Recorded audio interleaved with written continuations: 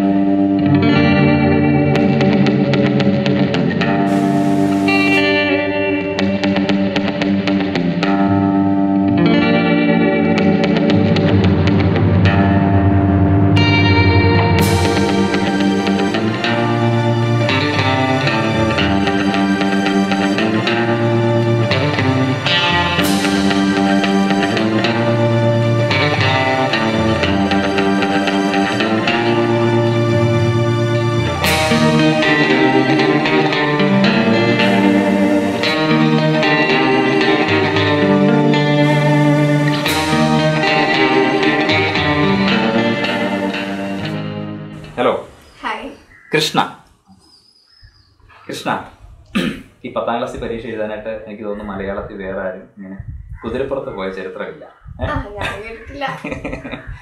ഇതാരാ പറഞ്ഞത് കുതിരപ്പുറത്ത് പോകാനായിട്ട്? ആരും പറഞ്ഞു തന്നല്ല. ഞാൻ പഠിച്ചു തുടങ്ങിയപ്പോ ഒരാഗ്രഹം ഉണ്ടായിരുന്നു, പിന്നെ എക്സാം എഴുതാൻ കുതിരയുടെ പുറത്ത് പോകണം. അപ്പൊ ഞാൻ 9th എക്സാമിന് പോയി. പിന്നത്തെ ഒരു ആഗ്രഹം 10th എക്സാമിന് പോയി, ബോർഡ് എക്സാമിന് പോയി. എങ്ങനെയൊക്കെ അല്ല, നമ്മുടെ നാട്ടിൽ എന്ന് പറയുമ്പോൾ 10ാം ക്ലാസ് ഭയങ്കര സംഭവമാണല്ലോ.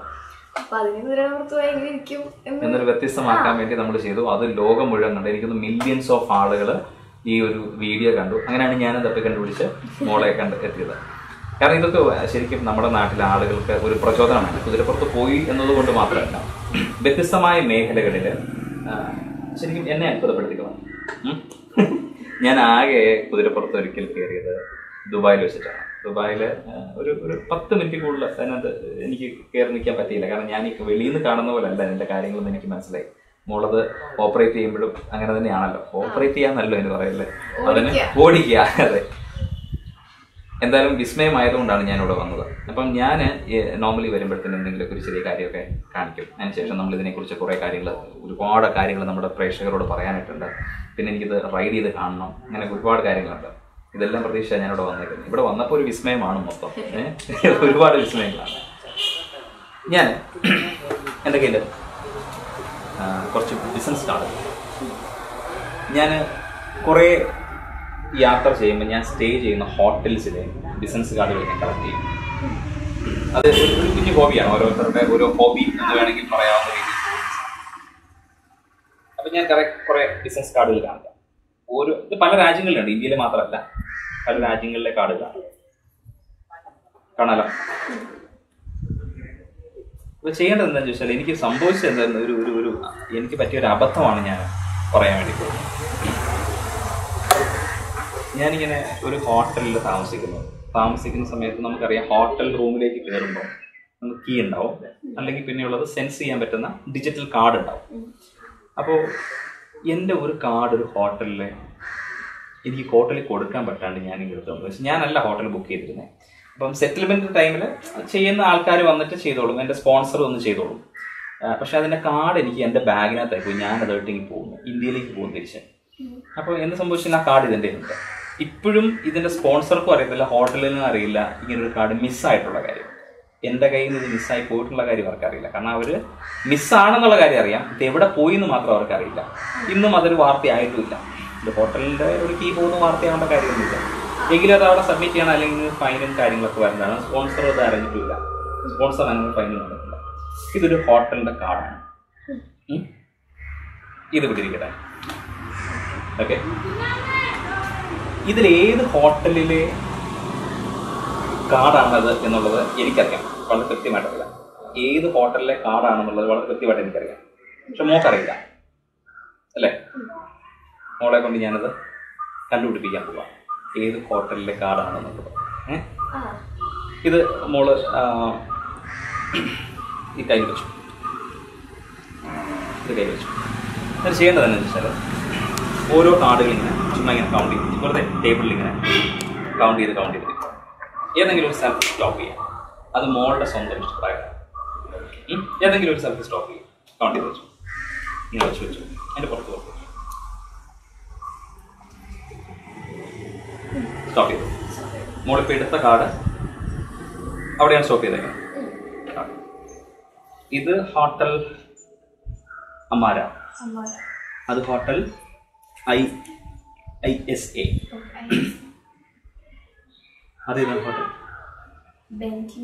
Bentley hotel.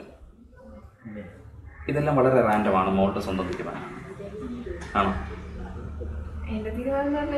അല്ല, മോളുടെ സ്വന്തം തീരുമാനമാണ്. ഞാൻ ഈ ഒരു ബിസിനസ് കാർഡിന്റെ അവിടെ വരും ഞാൻ നിർത്താമെന്നുള്ളത് മോളുടെ തീരുമാനമാണ്. ഇതൊരു കീ ആണെന്ന് ഞാൻ പറയുകയും ചെയ്തു. എനിക്ക് എടുക്കാം.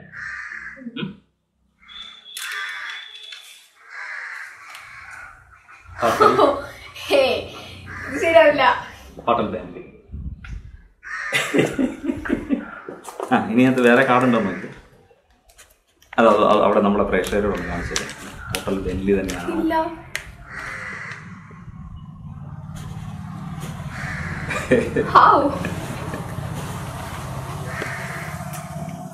അപ്പൊ ഇങ്ങനെയൊക്കെ നമ്മൾ സംസാരിച്ചുകൊണ്ടിരിക്കുന്നതിനിടയിൽ നമുക്ക് കാര്യങ്ങൾ സംസാരിക്കാം അല്ലേ? ഇനി നമ്മുടെ കാര്യങ്ങളിലേക്ക്. എത്രാമത്തെ സ്റ്റാൻഡേർഡിലാണ് ഈ ഹോഴ്സുമായിട്ടുള്ള ഈ ഒരു ബന്ധം തുടങ്ങുന്നത്? 7th സ്റ്റാൻഡേർഡിൽ പഠിക്കുമ്പോ ബേസിക്സ് ഒക്കെ ആവുന്നതായിട്ട് ഡോക്ടർ എന്താ അവിടെ പഠിക്കുമ്പോൾ ഇങ്ങനെ ഒരു അവിടെ എല്ലാ വെനസ്ഡേയും കുതിരയുടെ പുറത്ത് കയറണം, താല്പര്യമുള്ളവർക്ക് കയറാം. അങ്ങനെ ഞാൻ കണ്ടു, കയറി കഴിഞ്ഞപ്പോ എന്റെ ഫ്രണ്ട് പറഞ്ഞു, ഞാൻ കയറി കഴിഞ്ഞപ്പോ ആകെ പറഞ്ഞുണ്ടാക്കി. നമ്മൾ വിചാരിക്കുന്ന പോലെ എല്ലാം കയറി കഴിയുമ്പോൾ ഭയങ്കര ഹൈറ്റുള്ള ഒരു ആനിമൽ താഴേക്ക് നോക്കുമ്പോൾ പേടിയാവുന്നു. അപ്പൊ ഞാൻ ആ സാറിന്റെ കോളർ വിളിച്ചിട്ട് പറഞ്ഞു, എന്നെ ഇറക്ക് എനിക്ക് പേടിയാവുന്നത് തോന്നൊക്കെ കുറെ ചീത്ത പറഞ്ഞു. അപ്പൊ ഫ്രണ്ട്സൊക്കെ നമ്മൾ അങ്ങനെ ആകെ കളിയാക്കി കളഞ്ഞിട്ടേ. അപ്പൊ എന്റെ അടുത്ത് പറഞ്ഞു, നിന്നെ കൊണ്ടത് പറ്റില്ല, നോർമൽ ഗേൾസിന് പറ്റില്ല എന്ന് പറഞ്ഞു. അപ്പൊ അങ്ങനെ ഒരു കാര്യം നോക്കാന്ന് വെച്ചു. എന്നാലും അങ്ങനെ പറയാൻ പാടില്ലോ, നമ്മൾ പെട്ടെന്ന് നമ്മൾ ചെയ്ത് നോക്കാത്ത കാര്യം പറ്റില്ല എന്ന് ഉറപ്പിച്ച് പറയാൻ പാടില്ലോ. അങ്ങനെ ഒരു കൈ നോക്കി ഞാൻ സാറിൻ്റെ അടുത്ത് ചോദിച്ചു, സാർ എനിക്കിത് പഠിക്കണം, എനിക്ക് പഠിപ്പിച്ചു തരുമെന്ന് ചോദിച്ചു. അപ്പോൾ ആൾ പറഞ്ഞു, അതിനിപ്പോൾ എന്താ കൃഷ്ണ, നീ ക്ലാസ് ടൈം കഴിഞ്ഞിട്ട് സ്റ്റേ ബാക്ക് ചെയ്യാൻ പറഞ്ഞു. അങ്ങനെ സ്റ്റേ ബാക്ക് ചെയ്തു. അങ്ങനെ പഠിച്ചു. അച്ഛൻ്റെ പെർമിഷൻ വേണം, അമ്മയുടെ പെർമിഷൻ വേണമെന്ന് പറഞ്ഞു. അവർ സൈൻ ചെയ്ത് തന്നു. അമ്മക്ക് ആദ്യം ഒരു ഇത്തിരി താല്പര്യക്കുറവുണ്ടായിരുന്നു, കാരണം കുതിര എന്നൊക്കെ പറയുമ്പോൾ നമുക്ക് ആദ്യം പേടിയായിരുന്നു.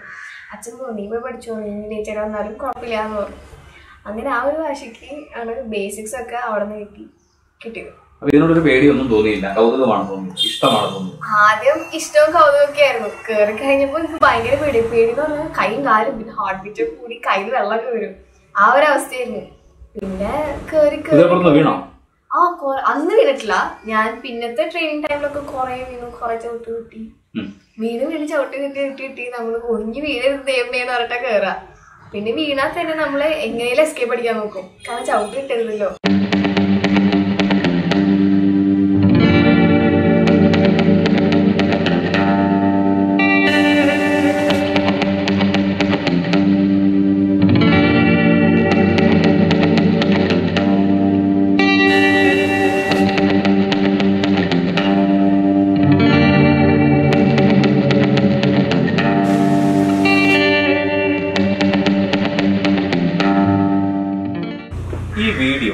ആരാണ് പോസ്റ്റ് ചെയ്തത്?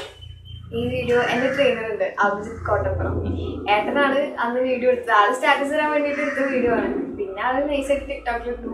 ടിക്ടോക്കിലൊക്കെ ഇട്ട് കഴിഞ്ഞപ്പോഴാണ് പിന്നെ ഷെയർ ചെയ്ത് അപ്പോൾ ഏട്ടനാണ് കോട്ടേട്ടൻ ഞാൻ വിളിക്കാറ്.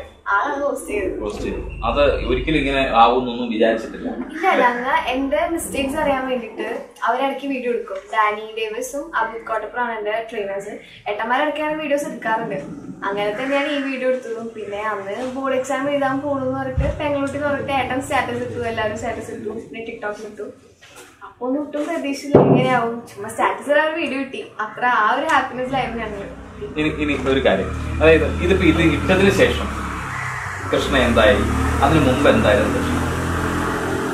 അതാണ് ശരിക്കും ഞങ്ങൾക്കൊക്കെ അറിയാൻ പാടില്ല. അതിന് മുമ്പൊരു കൃഷ്ണ ഉണ്ട്, ഈ ഒരു വീഡിയോ വൈറലായതിനു ശേഷമുള്ള കൃഷ്ണയ്ക്ക് ഒരു വ്യത്യാസമുണ്ട്. ഇതിന് മുമ്പുള്ള കൃഷ്ണ എന്ന് പറയുന്നത് ഇന്നും വൈകുന്നേരം ചേട്ടന്മാരുടെ അനിയത്തിക്കുട്ടിയായിട്ട് റൈഡ് ചെയ്യാൻ പോകും. പിന്നെ റൈഡ് ചെയ്ത് ചുമ്മാ വീഡിയോ എടുക്കും. വീട്ടിൽ നിന്ന് അച്ഛനമ്മേനെ കാട്ടി കൊടുക്കും, ഞാൻ ഇങ്ങനെയൊക്കെ റൈഡ് ചെയ്യുന്നവരെ കാട്ടി കൊടുക്കും. അപ്പോൾ പണ്ട് അങ്ങനെയൊക്കെ ആയിരുന്നു. പിന്നെ പണ്ട് നാട്ടുകാർ വലിയ സപ്പോർട്ടൊന്നും ഉണ്ടായിരുന്നില്ല. തലതെറിച്ച് പെണ്ണ് പോകണുണ്ട്, അവളുടെ അമ്മ അച്ഛനൊക്കെ വിട്ടേക്കുന്നുണ്ട്, ആ ഒരു മൈൻഡായിരുന്നു. പക്ഷെ ഇപ്പോൾ എന്ന് പറയുന്നത് ഇപ്പോഴും പെൺകുട്ടിയാണ്, ഞങ്ങൾ ഇടയ്ക്ക് റൈഡ് പോകും. പിന്നെ ഇപ്പോൾ ഒന്നും സമയം കിട്ടുന്നില്ല. ആൾക്കാർ വീട്ടിൽ ഇങ്ങനെ ഫോട്ടോസ് ചോദിക്കുക, വീഡിയോസ് ചോദിക്കുക, ആ ഒരു അങ്ങനെ ഒരു ബിസി ആയിപ്പോയി. പിന്നെ നാട്ടുകാർ സപ്പോർട്ടാണ്. ഇപ്പോൾ റൈഡ് ചെയ്ത് പോകുമ്പോൾ കണ്ടോ അതേ നമ്മുടെ മുത്തു പോണ്, നമ്മുടെ ഝാൻസി റാണി പോണ്, അങ്ങനെ ഒരു ലെവലാണ്. സാറ് വന്നു. സാറ് ഭയങ്കര കൂളാട്ടോ. ഞങ്ങള് തലേദിവസം തൊട്ട് പോലീസുകാരൊക്കെ വന്നു, ഇങ്ങനെ സെക്യൂരിറ്റിക്ക് വേണ്ടി വന്നിട്ടുണ്ടായിരുന്നു. അപ്പോഴേക്കും ഞങ്ങൾ എന്റെ പൊന്നി ലൈക്ക് അവർ വഴി നോക്കാനും പിന്നെ എവിടെ സംഭവം ഡേഞ്ചർ ആയ സ്ഥലമാണ് അങ്ങനെയൊക്കെ നോക്കാൻ വേണ്ടി ആൾക്കാർ വന്നിട്ടുണ്ടായിരുന്നു. അപ്പോഴൊക്കെ ഞങ്ങൾ എന്താണ് ഇത്ര വലിയ സംഭവമാണോ എന്നൊക്കെ വിചാരിച്ചു. അതെങ്കിൽ തലേദിവസം വന്നിട്ട് അവർ വീണ്ടും ലൊക്കേഷനൊക്കെ നോക്കാൻ വന്നിട്ടുണ്ടായിരുന്നു. കുളിച്ചോണ്ടിരിക്കുമ്പോൾ അച്ഛന്മാർ അതേ സാറ് വന്നു. അപ്പൊ അമ്മ ആലോചിക്കുമ്പോൾ സാറ് ഇവിടെ നൈസായിട്ടിരിക്കും, ഇവിടെ എന്താ ആരും ഇല്ലേ, അങ്ങനത്തെ ലെവലേ. നാളെ വന്നപ്പോൾ ആളുടെ സെക്യൂരിറ്റിക്ക് വന്ന് പോലീസുകാരൊക്കെ വിട്ടു, ആളും ആളുടെ ഡ്രൈവർ മാത്രമായിരുന്നു. പിന്നെ ഫസ്റ്റ് എനിക്ക് ചീത്തയായി കിട്ടേ, ലൈക്ക് റൈഡ് ചെയ്യുമ്പോൾ ഹെൽമെറ്റ് വെക്കാൻ റൈഡ് ചെയ്ത് എന്നൊക്കെ പറഞ്ഞു, അങ്ങനെ ചീത്ത പറഞ്ഞു. അതിന് ഒരുപാട് ആൾക്കാർ കമന്റ് ചെയ്തിട്ടുണ്ടായിരുന്നു. അതിനകത്ത് ഒരാൾ കമന്റ് ചെയ്ത് എന്താണെന്നറിയാം, എന്താ ഈ കുതിരക്ക് എന്ത് മൈലേജ് കിട്ടും. രണ്ട് വേറൊരാൾ അതിനടിയിൽ അദ്ദേഹത്തിന് മറുപടി ആയിട്ട് ചോദിക്കും, ഇതിന് മൈലേജ് കൂട്ടാനുള്ള വിദ്യകൾ എന്തൊക്കെയാണെന്ന് അറിയാമോ എന്നൊക്കെ ചോദിച്ചു. മൈലേജ് കൂട്ടാൻ ആകെ ഒരു വഴി നന്നായിട്ട് ഫുഡ് കൊടുക്കും. നന്നായിട്ട് ഫുഡ് കൊടുത്ത് മൈലേജ് കൂടും, കുറച്ച് എനർജി കൂടുമല്ലോ, അത്ര തന്നെ. മൈലേജ് കൂട്ടാന്ന് പറഞ്ഞു. കൃഷ്ണ ഒരുപാട് വൈറലാണ്, ഒരു സെലിബ്രിറ്റിയാണ് അല്ലെ, ആളുകൾക്കിടയിൽ ഒരു വലിയ താരമാണ്. അപ്പൊ ഒരുപാട് തിരക്കാണെന്നാണ് ഞാൻ വിളിച്ചപ്പോൾ. ഓരോ ഡേറ്റുകൾ, ഓരോ ഫംഗ്ഷനുകൾ, അതിനൊക്കെ ഇങ്ങനെ പൊക്കോളൂ. എന്താണ് ലേറ്റസ്റ്റ് ആയിട്ടൊരു ഫംഗ്ഷൻ ഉണ്ടായിരുന്നുണ്ടായിരുന്നു? അതിവിടെ വന്നു, അനുമോദനമൊക്കെ കഴിഞ്ഞു പോയി. അത് കഴിഞ്ഞ് വേറെ എവിടെയൊക്കെ എന്തൊക്കെ പ്രോഗ്രാമുകൾ ഉണ്ടായിരുന്നല്ലോ? ഫെഡറൽ ബാങ്കുകാർ വന്നിട്ടുണ്ടായിരുന്നു, ഫെഡറൽ ബാങ്ക് അവര് അനുമോദിച്ചു. പിന്നെ അച്ഛന്റെ അമ്പലത്തില് കുറച്ച് ആൾക്കാരുണ്ടായിരുന്നു, അവരെ അനുമോദിച്ചു. ഇപ്പോൾ എന്ന് പറയുന്നത് ഞാൻ മൈസൂർക്ക് പോവാണ് ട്രെയിനിങ്. എനിക്കൊരു ടാറ്റ ആൾക്കാരെ സ്പോൺസർ ചെയ്തിട്ടുണ്ട്. അപ്പൊ അവിടേക്ക് പോകാനുള്ള കുറച്ച് തിരക്കും ഇതൊക്കെയാണ്. മറ്റന്നേ പോകുന്നത്. എന്താണ് ആ ട്രെയിനിങ്ങിനെ കുറിച്ചിട്ടൊന്ന് പറയും. ട്രെയിനിങ് എവിടെ? മൈസൂർ ജോക്കി ലൈസൻസ് കിട്ടാനുള്ള ട്രെയിനിങ്. എന്താണ് ഈ ജോക്കി ലൈസൻസ്? ജോക്കി ലൈസൻസ് പറഞ്ഞു കഴിഞ്ഞാൽ നമുക്ക് റേസിന് ഇറങ്ങാനുള്ള ഒരു ലൈസൻസ് ആണ്.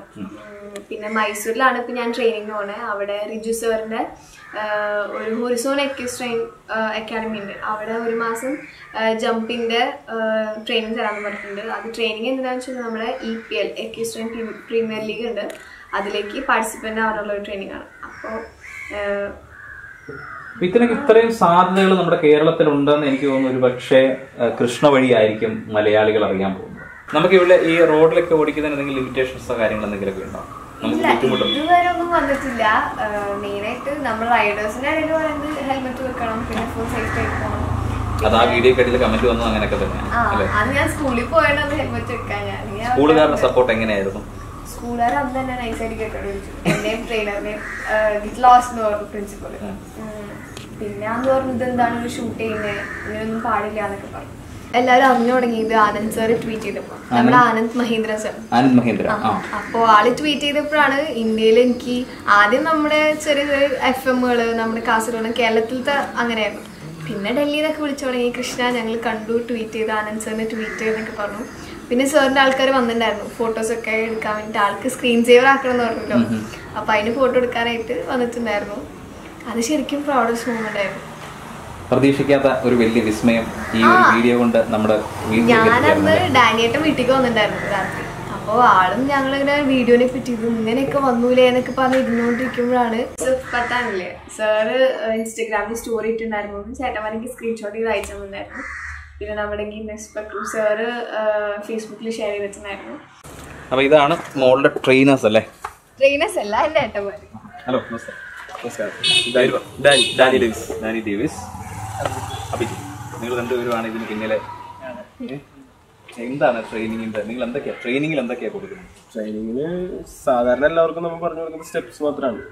പക്ഷെ ആൾക്ക് നമ്മൾ എല്ലാം പറഞ്ഞു കൊടുക്കുന്നുണ്ട്. ഒരു ഹോഴ്സ്മാൻഷിപ്പ് ചെയ്യുന്ന പോലെ എല്ലാ കാര്യങ്ങളും, കുതിരയുടെ ടു സെറ്റ് നമ്മൾ കാര്യങ്ങൾ പറഞ്ഞു. നിങ്ങൾ കോമ്പറ്റീഷനൊക്കെ പങ്കെടുക്കാറുണ്ടായിരുന്നു? കോമ്പറ്റീഷൻ ഇല്ല. ഞാനിവിടെ ഡോക്ടർ രാജ് സ്കൂൾ എന്ന് പറയുന്ന സ്കൂളിലെ ട്രെയിനറാണ്, റൈഡിങ് ഇൻസ്ട്രക്ടറാണ്.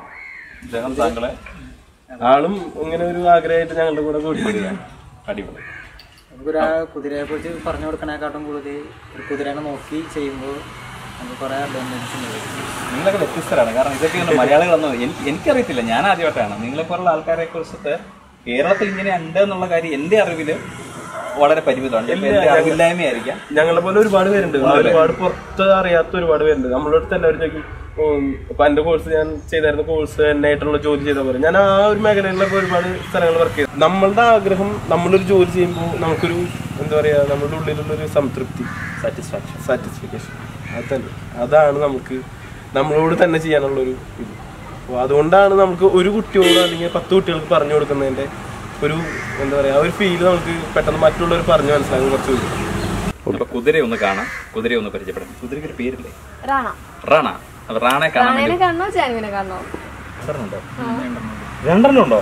സത്യമായിട്ട് ഞാൻ അറിഞ്ഞില്ലായിരുന്നു കേട്ടോ. എനിക്ക് ഓർമ്മ ഉണ്ടെന്ന് റാണയും ജാൻവി. റാണാകൃഷ് ജാൻവി. അന്ന് നമ്മൾ ഓടിയത് വൈറലായത് റാണകൃഷ്. റാണെ കണ്ടതിന് ശേഷം ജാൻവിക്ക്.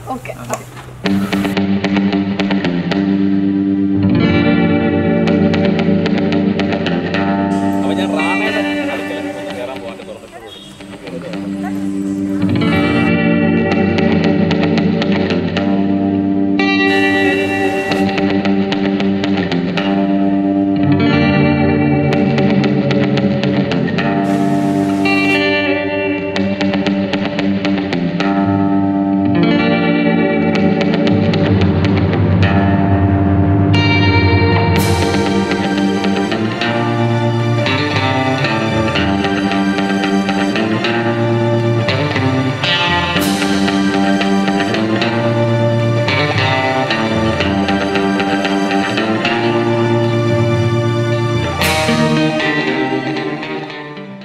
കേരളത്തിന് പുറത്തല്ല, ഇന്ത്യയിൽ പുറത്തന്നെ ഓൾമോസ്റ്റ് എല്ലാ രാജ്യങ്ങളിലും കുട്ടികൾക്ക് കുതിരേനെ മേടിച്ചു കൊടുക്കുന്നത് ശരിക്കും പറഞ്ഞാൽ അവരുടെ അത് തന്നെയാണ് കേരളത്തിന്. ഞങ്ങളുടെ ഇതിപ്പോ ഈ കുട്ടിയുടെ തന്നെ കാര്യം നോക്കാം. കൃഷ്ണ തന്നെ ഞങ്ങൾക്ക് ശരിക്കും അറിയാം, ഭയങ്കര പേടിയുള്ള കൂട്ടത്തില്, അല്ലെങ്കിൽ ഒരു ഷൈ ആയിട്ട് ബാക്കിലേക്ക് ഒരു സ്റ്റെപ്പ് ബാക്കിലേക്ക് മാറണ, അല്ലെങ്കിൽ ഒരു യെസ് നോ പറയാൻ 2 തവണ ആലോചിക്കുന്ന അങ്ങനെ ഒരു കുട്ടിയായിട്ടാണ് ഞങ്ങൾ ഫസ്റ്റ് കണ്ടത്. പിന്നീട് ഹോഴ്സ് റൈഡിങ് കഴിഞ്ഞപ്പോൾ തന്നെ ഞങ്ങൾക്ക് ശരിക്കും ചൂണ്ടി കാണിക്കാൻ പറ്റും.